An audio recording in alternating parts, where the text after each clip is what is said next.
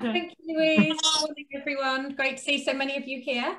As Louise touched on, menopause is one of those subjects that people still don't, it's a new thing. People have only just started talking about it in the workplace. I think Davina McCall is a bit of a hero because she's really got this into the spotlight, and really, people are really making positive steps forward and starting to talk more openly about it. So, sorry, just bear with me. So my name is Jane Hart. I'm co-founder of GetMeFit. We founded, George here next to me. George and I co-founded GetMeFit last year at the end of lockdown 1. Our business is essentially all about connecting fitness instructors, personal trainers, and health professionals with people and companies. And we're partnered with Self-Care Today, and they have a very similar model and philosophy to us, but they're more focused on the mental fitness side of things. So together we're very much about helping companies put in positive action plans to help employees through the menopause. So we see that there are 3 essential pillars which we're going to focus on today. Those are self-care, nutrition, and exercise. We'll go through each one individually with our experts.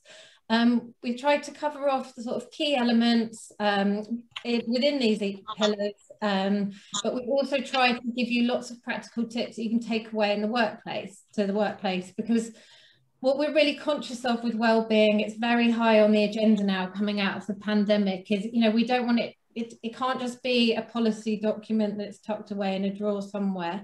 People are really pushing to see positive action happening. So we're just trying to help people, move that forwards. A bit of an aside on wellbeing in general, what we're finding with the companies that we work with at the moment is there's a real push with the younger generation coming into the workforce. They really want to know about what you're doing for wellbeing, sustainability, CSR, all these things. It's not all about paying, salaries and company cars and mobile phones anymore. So I think, if you can nail this well-being and specifically within that, things like your menopause policy, you're really giving yourself a good competitive advantage.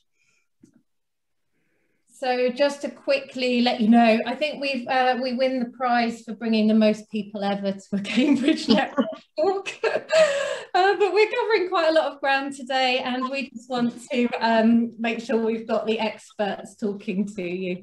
So I've already introduced myself and George as co-founders of GetMeFit. George is from a financial corporate background and then got sucked into the crazy world of startup about 7 years ago, I think. So, and my background is in London creative agencies and marketing, but I retrained as a personal trainer in 2018. So that's us. Tanya is our resident nutritionist and naturopath, and has a lot of experience of running her own business prior to coming into the world of nutrition. Kat is one of our amazing GetMeFit instructors. She runs some really great classes on the platform. She's also an Ironman athlete, a very accomplished, brilliant one, and a triathlon coach. And she has a real passion for understanding everything to do with fitness and female physiology. Aaliyah is the co-founder of Self-Care Today, and like me is from a marketing background, but probably more of a corporate background as well. And last but not least is Teresa, who is a accredited coach, and she's also has expertise in menopause and mindset. I'm now going to test you all. Down low. So what is menopause? It isn't black and white. We're human, so we're all different. There's cited to be more than 34 different symptoms, probably more. Some of these are mental, some are physical. Everyone's going to have a different mix, pick a mix of these symptoms, and the severity of these symptoms, and also as people transition through the menopause, these symptoms are going to change. So that's why we really like this holistic approach of looking at these 3 pillars, because it means you can dial up and dial down your emphasis depending on the individual person and the stage they're at. The menopause, quite surprisingly, I think, is on average an 8-year phase for people, and most people start to go through it from between 45 and 49 years old. So it's just really to make the point that it's not a one size fits all.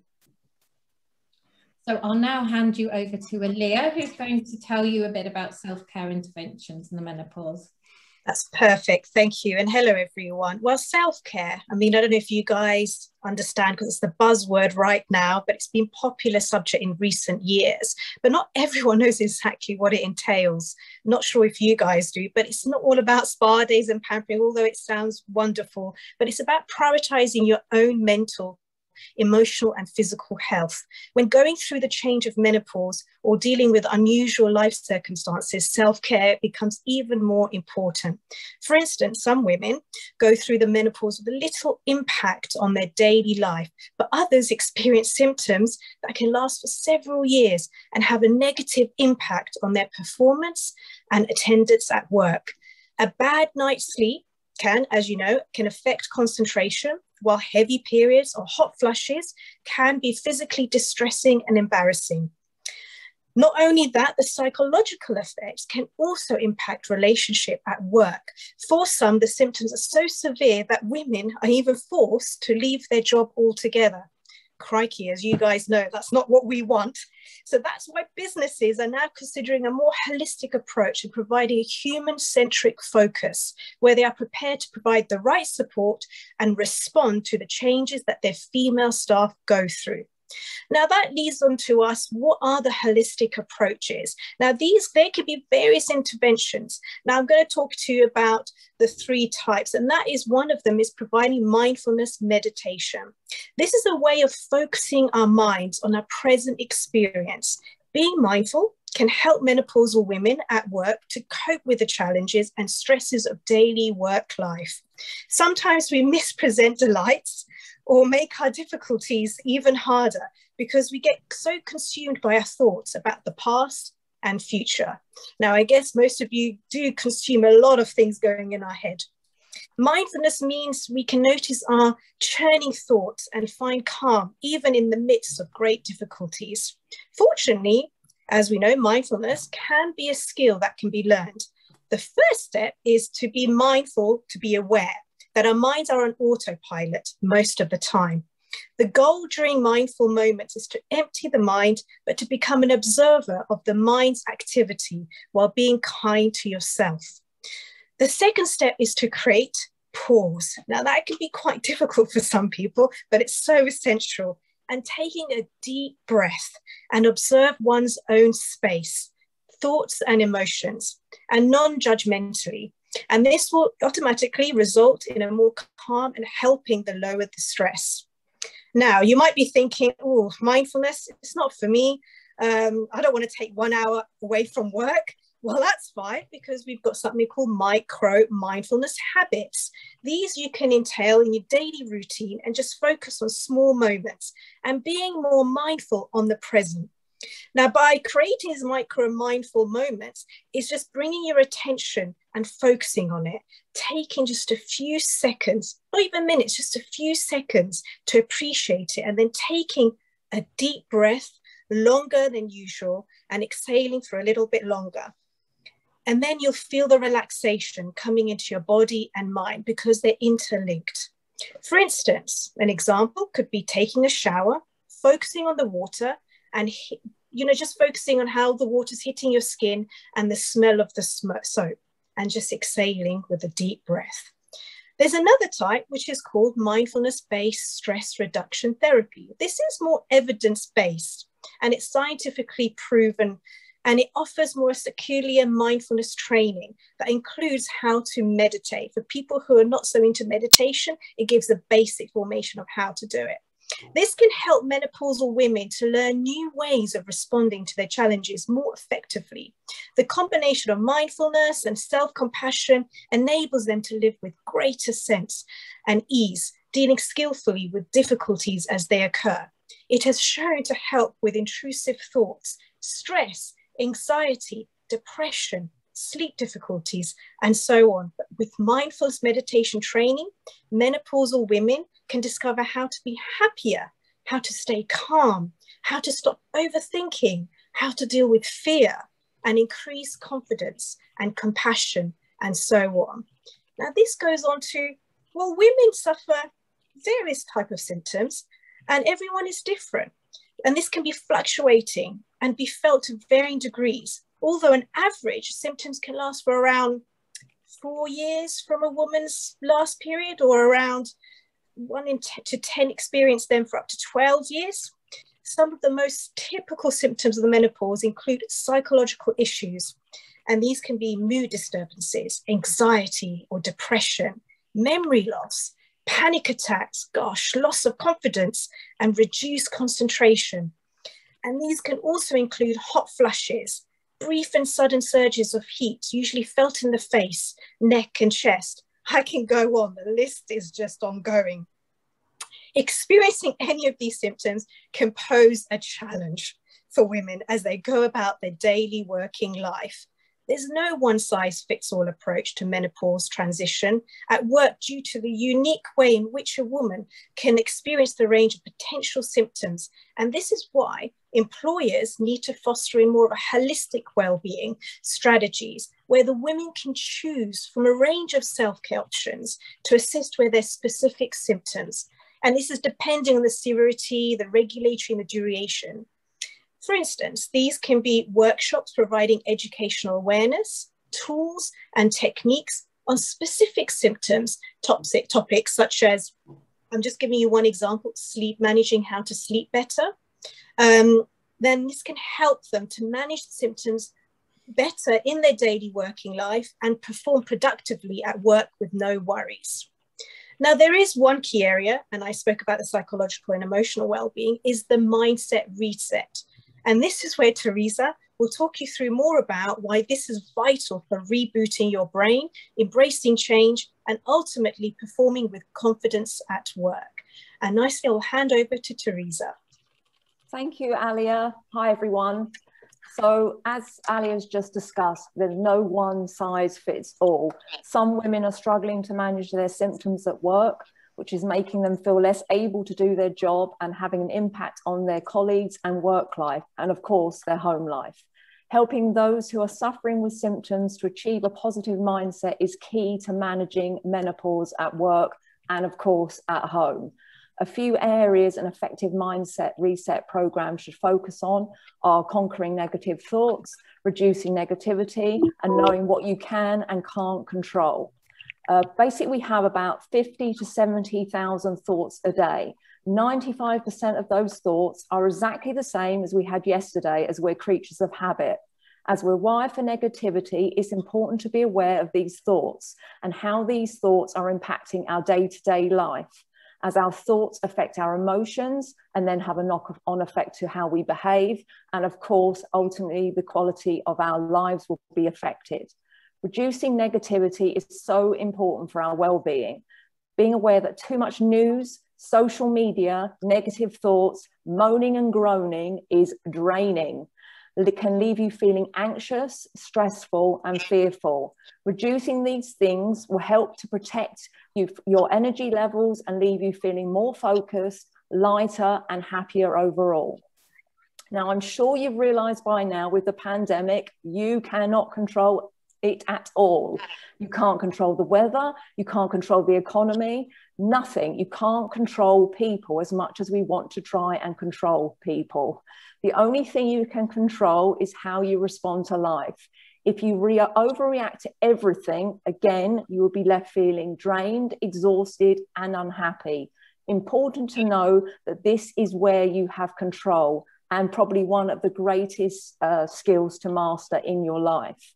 There are so many benefits to a positive mindset at work and of course at home, and these include being able to deal better with stress and challenges and recover faster from setbacks, improved decision-making and be able to move from a problem to a solution more easily, become more effective at communicating, resulting in less conflict.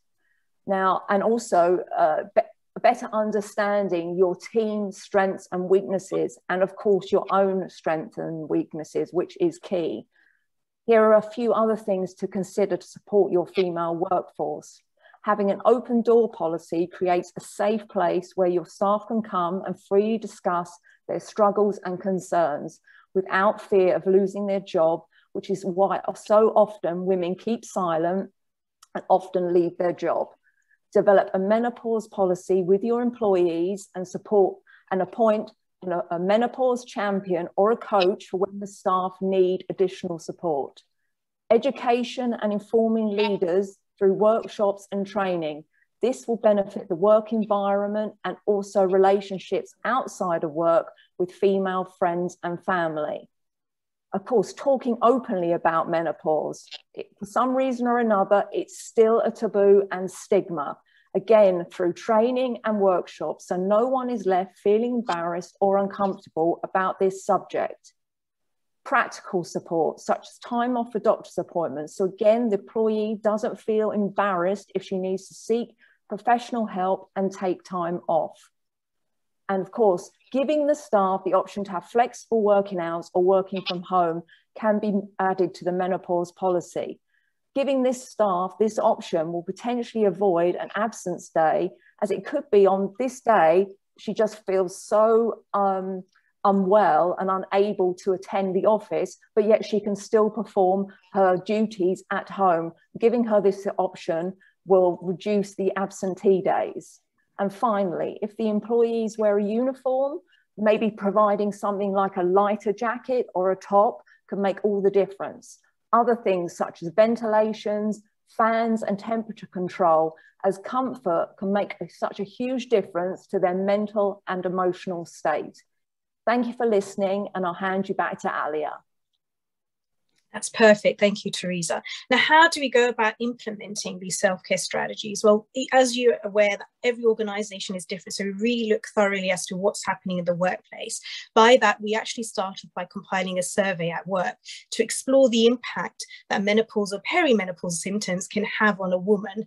And then we look at their symptoms that are triggering them the most and find out the kind of support that they need, because we understand the kind of self-care strategies they need to be delivered so we can create more bespoke toolkits and resources for your organization. Now, what can the ranges be? It's very various. So some of them I've highlighted here can be bespoke consultations. Now, these are one-to-one support, giving more immediate answers and personalized treatment options to relieve symptoms. And these are from specialist menopause doctors. Now, these are actually experienced GPs as well that are trained in menopause. And these are approved by the British Menopause Society. So you are well looked after with that one-to-one consultation. As well as Teresa, she will be providing a safe place for you to talk about more in the mindset fitness arena. Then we have targeted workshops. Now, these are very bespoke, as we said, when we've compiled the survey and got the findings. And some of them, just to give you examples, is by understanding menopause for managers, which can be crucial for, for them to be aware of what their colleagues are going through, or understanding menopause and mental health, because they're very much interlinked as well. Then we have self-love challenge. We found this very successful, where women can actively boost their self-esteem and practice self-help techniques from a qualified menopause practitioner.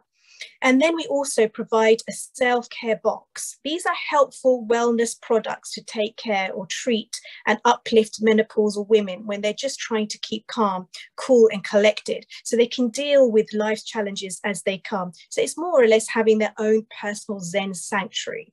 So yeah, that's more or less a brief kind of what kind of self-care we actually provide. And with that, yeah, thank you for listening. Hi, thank you very much. I'm going to touch on exercise during this phase and offer a few practical tips and advice for you. So first of all, starting off with why exercise is important and going anti-clockwise round the dial. First of all, it gives some me time, some time away from that to-do list. It improves our sleep. Simply put, the more you exercise, the more the body craves and requires sleep. Maintain bone density and strength. This is a really key point during this phase. Bone density, for clarity, is all about the strength and fragility of your bones. And you've all probably heard of osteoporosis and osteopenia. What's really important to understand here is that estrogen helps to maintain healthy bones and muscle mass. So when our estrogen levels drop, our bodies are no longer naturally looking after our bones and muscles. In the next slide, I'll cover how we can combat this. But just to let you know, females hit peak bone mass at around 30 to 35 years old. And after menopause, with the effects of the estrogen loss, bone mass can accelerate to 2 to 3% per year. Exercise can also help promote heart health and muscle mass. Activities such as swimming, cycling and running are great for the cardiovascular system, our heart and lungs, as they raise our heart rate and then look after our heart health. However, we also need to mix up the activity choices we do and include activities that preserve bone health and muscle mass, which again will be discussed on the next slide. As we know throughout life, exercise can help control weight. During the perimenopause, one of the most talked about observations and frustrations is an increase in weight, in particular belly fat. And without getting too sciencey, this is due to how our bodies no longer metabolize carbohydrate in the same way. But fear not, this can be offset with some smart nutritional choices, advice coming soon. And as a reminder, exercise helps control weight by using calories that otherwise would be stored as fat. Exercise releases chemicals such as those listed, and these chemicals play an important role in our mood. These chemicals are often referred to as the happy hormones and linked to warm, fuzzy feelings. Exercise can also help reduce joint stiffness and inflammation. And the less inflammation we have in the body, the better. And moderate exercise stimulates an immune response, thus of producing anti-inflammatory responses in the body. And the final point, flexibility, mobility, and balance. Linked with mixing up the types of activities we do, it's encouraged we include activities that promote flexibility, mobility, and balance. As unfortunately, this also declines as we age and during the menopause. We need to stay supple as we age for functional tasks like picking things up off the floor or reaching up high. Activities such as Pilates and yoga are effective as they strengthen the core, stabilizing and postural muscles.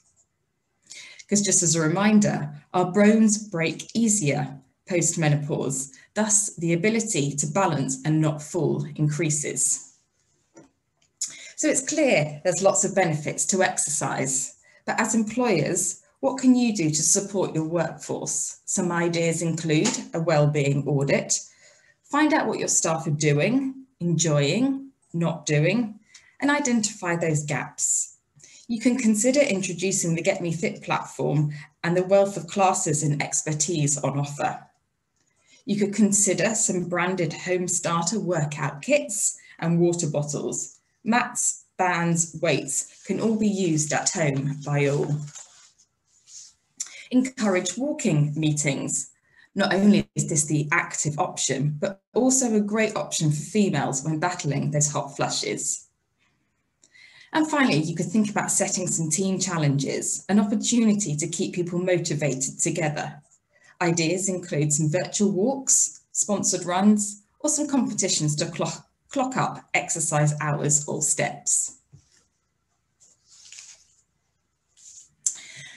I now want to touch on the relevance of strength training as part of your exercise regime.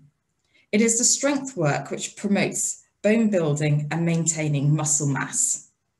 So a key point to take away here is through your exercise choices, you need to do the job of the missing hormone estrogen. And this is most effectively done through strength training activities. By this, I mean adding some load, resistance, and weight. The benefits of strength training are also very similar to the benefits of exercise. So I won't talk through each bullet individually.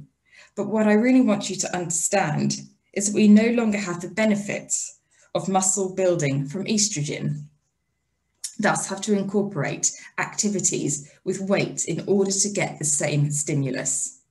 Again, the experts on the GetMeFit platform can be used here for class options and/or one-to-ones to guide you through this process safely. But please note, whatever level you're at, you can start and progress. So if you're not currently doing any activities with strength working, you can start to incorporate some movements just with your own body weight. If you're using some bands, you can progress to weights. And if you're using weights, you can lift heavier. The aim and the ideal we want to get to is to lift heavy weights with a low number of repetitions. You can see listed the types of movements that we are suggesting: squats, lunges, press-ups, and I'm sure familiar to most of you. And also to note, these exercises are very effective for the pelvic floor muscles, which, yes, I'm afraid weaken as we age and go through this phase. And a final point on rest and recovery. As we get older, it becomes more important to rest and recover, in particular from those harder sessions. And it's also important to remember when we rest, we're actually getting fitter and stronger. This isn't actually happening whilst we're training.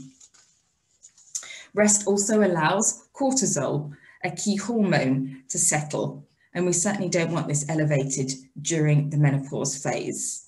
And it also reduces our risk of injury. So to wrap up and remind you, the changes you experience can be significant, but with some sensible decisions regarding your activity choices, you can go a long way to counterbalance and offset those changes and stay in fine fettle. I'll now pass over to Tanya, who will talk about nutrition.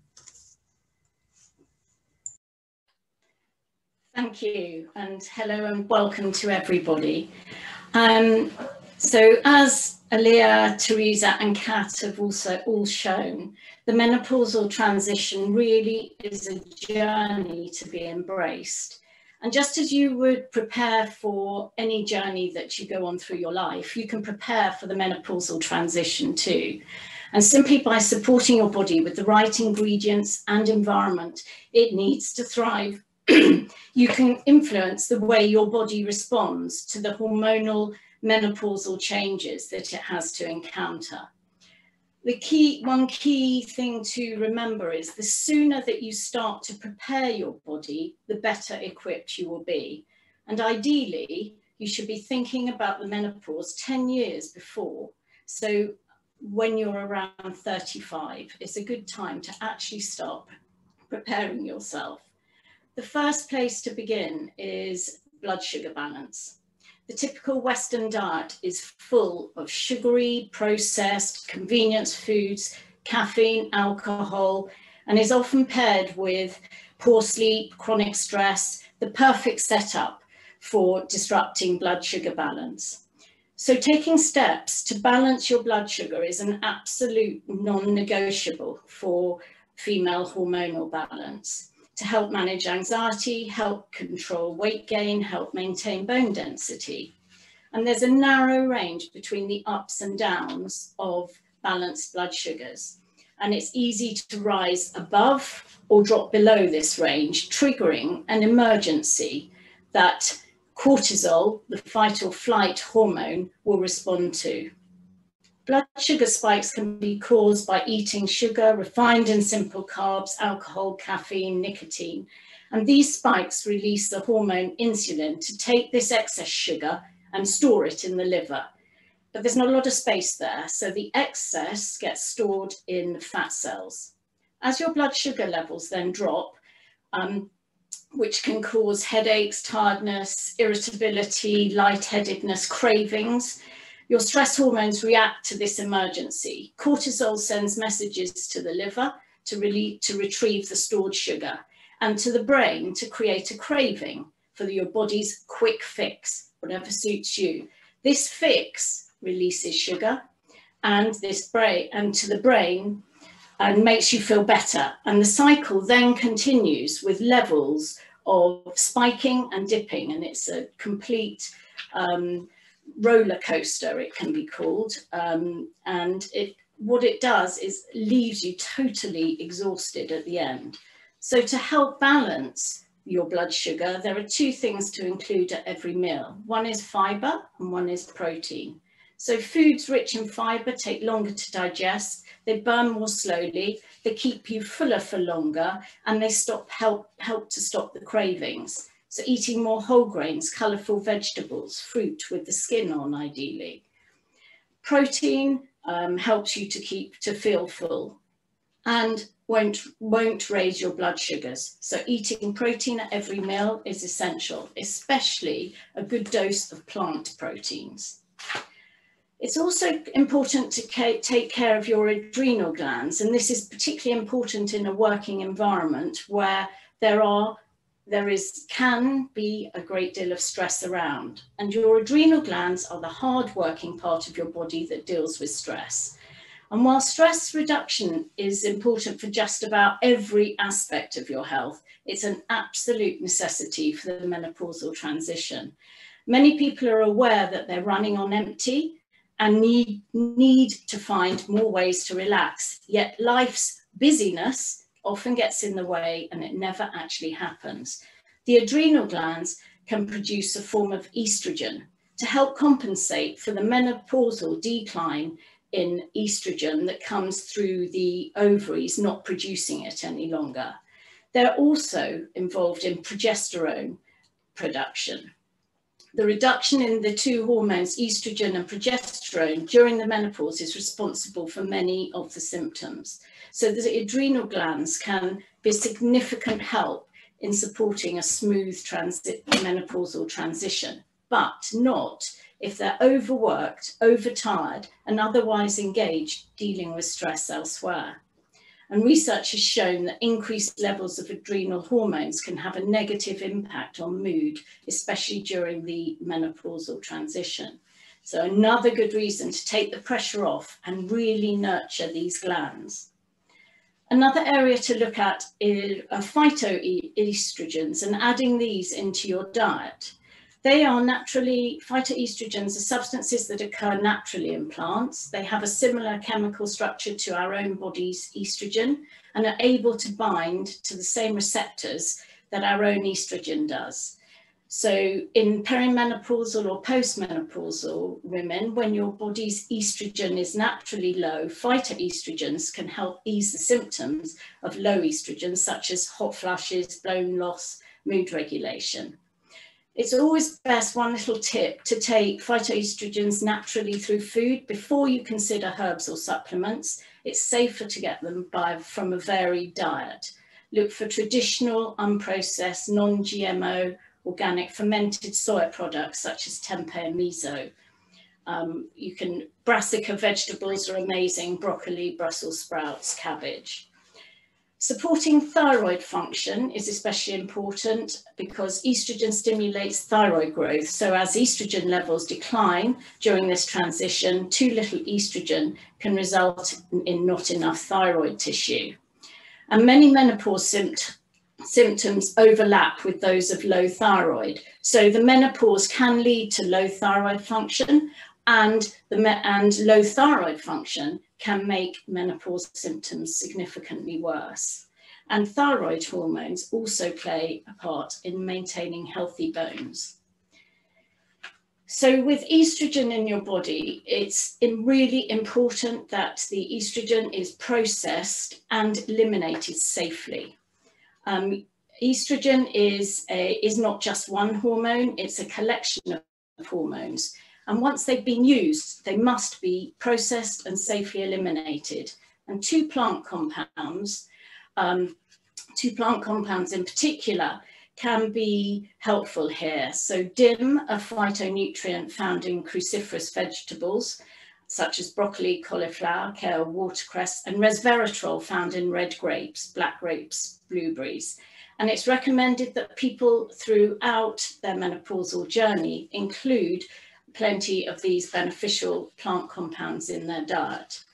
The other, for safe processing and elimination of estrogen, gut bacteria is key. Gut bacteria is key for your overall health, but particularly for safe estrogen processing. And the best way to support that is by consuming a rich variety of plant foods every week, and including a daily serving of kefir, kombucha, sauerkraut, or kimchi. Next is to look at toxic load, because we all live in such a toxic world and regularly come into contact with potentially harmful compounds on a daily basis. And many of these, sadly, are known to be endocrine disrupting chemicals. So when you've got so much hormonal turmoil going on in your disruption going on, you do not want to be adding any more to your body. And these EDCs, the endocrine disrupting chemicals, are found in pesticides, plastics, cosmetics, toiletries. And whilst you can't avoid toxins completely, you can go a long way to reducing exposure if you take proactive steps to change your habits. So in addition to reducing your toxic load, it's important to support your ability to safely eliminate the ones that you can't escape from. So include plenty of water and fibre in your diet to support regular bowel elimination. Regular exercise and sauna helps to eliminate these toxins through sweat. Then thinking about preserving bone density, we are all at an increased risk of osteoporosis at this time due to the loss of estrogen. And so reducing caffeine, alcohol, quitting smoking, eating a diet high in calcium. You need calcium because if it isn't enough in your diet, your body will steal it from your bones. Dairy sources of calcium can have hormones in them, which can not be helpful at this time. So look for non-dairy sources such as broccoli, kale, salmon, soy, and some fortified foods. Vitamin D is key for your bone density, 20 minutes a day in the sun is best. And vitamin K, which comes from leafy green vegetables. Some key nutrients are magnesium, which is stress protective, stress supportive, calming and balancing, which you can get from dark chocolate, avocado, chia seeds, pumpkin seeds. Vitamin C helps protect against harmful toxins and vital nutrients in the stress response. The B vitamins process estrogen and support cardiovascular health, and they come from salmon, dark green leafy veg. Omega-3s are good for cognitive function and mood balance, and vitamin D, as we've said, for healthy bones. And for smoothies are a great way to incorporate these nutrients into your diet, easy to digest, easy to make. And I have several clients who's within their workplace, they make smoothies. We've designed smoothies and they give them out every morning for people to support this transition. And also providing 7-day meal plans so your staff actually do know what they should and shouldn't be eating that can help them. And that really is everything from food in a quick whirlwind tour, and I hand you over to George. Thank you, Tanya. Well, hi everyone. We've heard from all the experts now, but before we move on to the Q&A, we thought it was worth highlighting some of the stats to reinforce what's been said so far. So there are 4.3 million menopausal women in the UK right now, and the number is growing quickly. A third of the working population are soon to be over 50, believe it or not, and a massive 90% of women in the age bracket report their symptoms of the menopause have had an impact on their working life in some way. But in spite of all of this, there's still a third of women who never speak to their GP about it. Workplace advice to help women manage their symptoms is rare, and there's only 10% of companies currently that have a menopause policy in place at all. And as Jane said earlier, you know, there's been so much done recently to open up these conversations on the subject, but to move it forward, we feel the focus needs to be on implementing kind of sound workplace strategies and guidance. And it's important not only to help those who are suffering with the symptoms, but also those who are trying to manage them. We touched on this earlier, but you know, the reality is many of the managers who are trying to help women who are struggling at work may have absolutely no idea about the menopause or any knowledge of it themselves, and may well be men, which makes it even harder. So as an employer, we think openly communicating your understanding of the issues and your intention to help is the very start. And as always, tone at the top is essential, because the attitude of business leaders just drives the culture of the business. But what's in it for the business? Why do it? You know, there may be some of you who are trying to push this conversation at work, and I'm a lover of stats and facts. So I thought I'd throw a few scary ones in here just to give you some context as to why it's such a big deal. There are 14 million working days of absence a year in the UK alone as a result of menopausal symptoms. So the reality is, if your workforce includes women over 40, then you are going to be one of the companies that are footing the bill for this.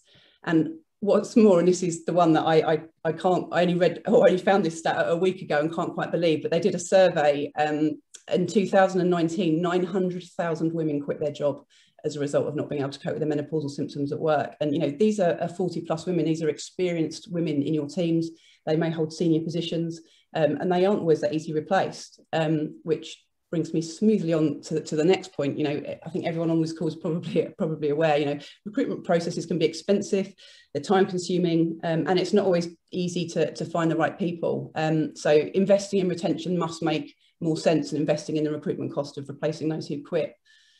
Now, I already noted earlier, you know, kind of the number of women that are in the age bracket that have kind of had an impact on their working life. But actually, it's worth noting that 1 in 4 women who go through this transition at some point will experience severe symptoms. And, you know, as Teresa touched on a number of times earlier, you know, the impact on their productivity is huge. You know, the ability to focus at work when you're struggling with some of these symptoms is hard.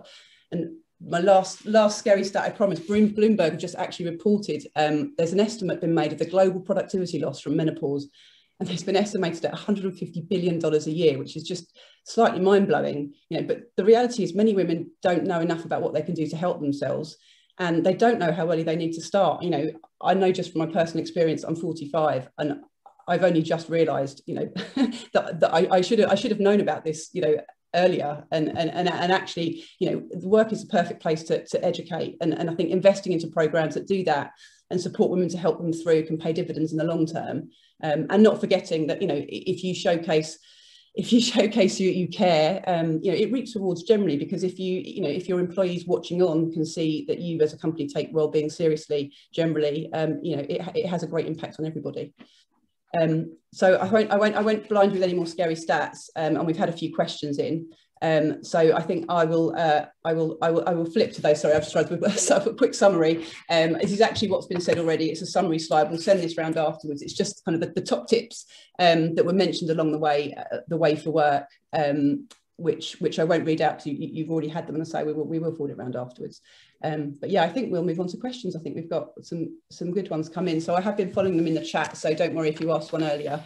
I think maybe Tanya, if we can go to you first. Yeah, lots of interest in the nutrition side. So the first one was, what do you recommend for plant proteins? So plant proteins, chia seeds, quinoa, hemp seeds, the legumes. You do get some protein in certain vegetables, but chia seeds are a little magic thing, because you can just sprinkle those on salads, add them to smoothies, and they are very nutrient dense and very easy to eat. Just put them in smoothies. Put them in soups as well. How much would you try to have a day, as a rough idea? Would you just put it on your, would you do a spoonful once a day ideally, or would it be more than that?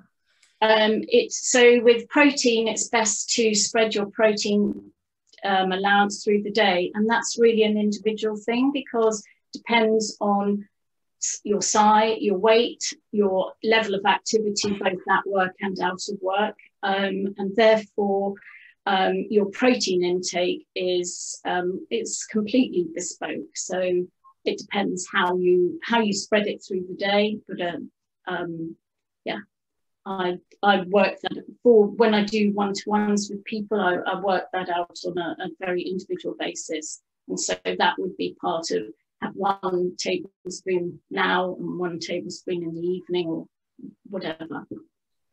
Thank you. So we also had another, I'm not going to say this right, why are phytoestrogen better than our own estrogen? So why not use human estrogens that are available in various formats? Why go for food? So that's to do with the safe processing of estrogens.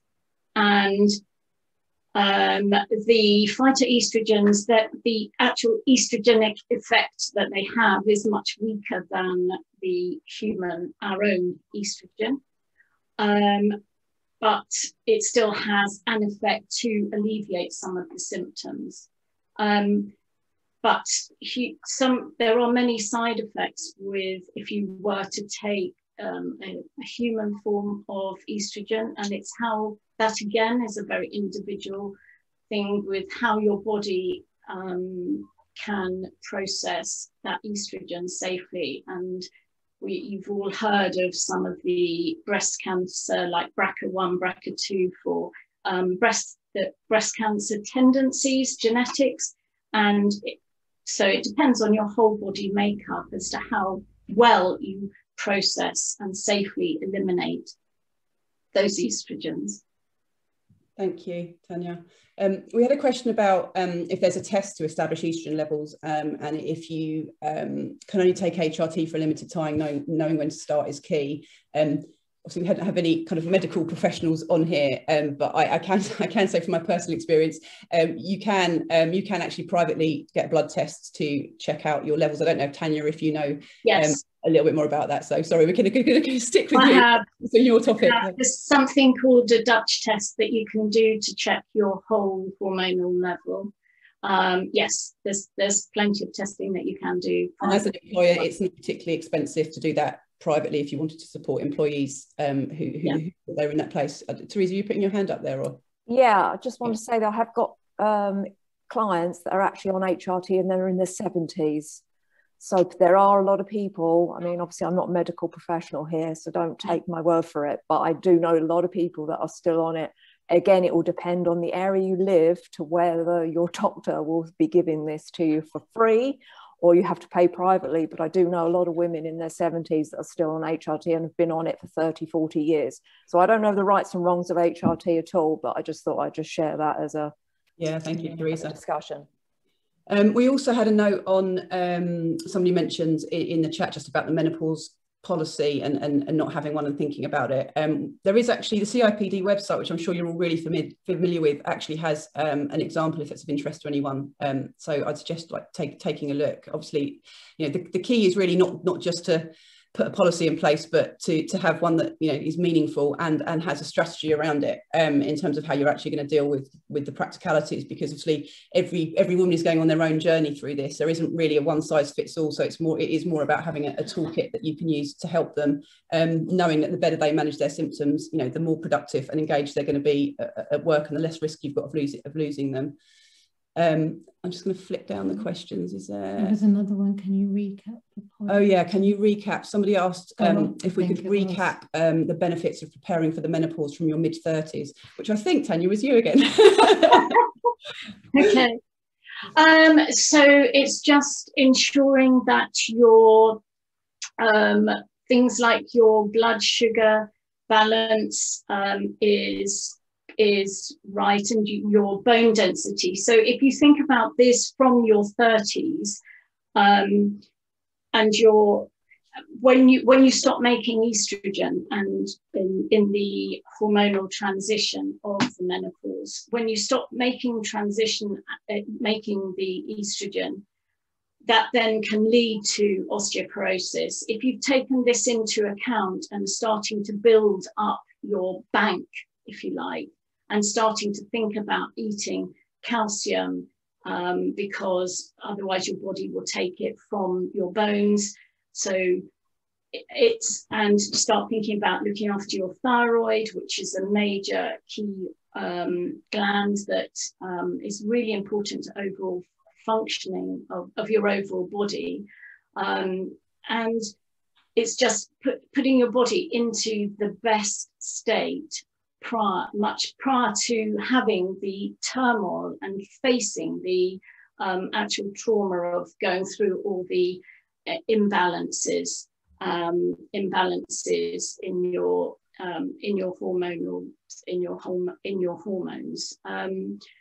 So it's putting yourself on a good path to just balance your body, really, make sure your body's in the best fit state to then take dips in estrogen, and you know, in the beginning it's up and down, and the levels are varying, and people are not quite sure what's going on. They can, you know, suddenly may get night sweats, or they and they're irritable, they're moody, and just helping putting your body just into a balance, and making sure you know what to take on that affects your mood, because that's particularly important. And yes, setting yourself up as early as you can, and 10 years before is an ideal time before levels start dropping, and potentially turning into something nasty, you know, something that's going to give you more problems later in life. Brilliant, thank you, Tanya. Kind of several comments rather than questions, but I know, just to say, somebody referred to the fact that you know, from personal experience, I've had to fight to get a blood test, which is true, but I say that there are you can do it privately, so it might be, you know, it might be a good thing for you know, as an employer to do, to support that, because actually understanding, you know, if it's causing an issue is I guess the start of it. And then a number, you know, kind of comments about things, you know, I have to say we've done a lot of research on this and been to a lot of talks on this recently.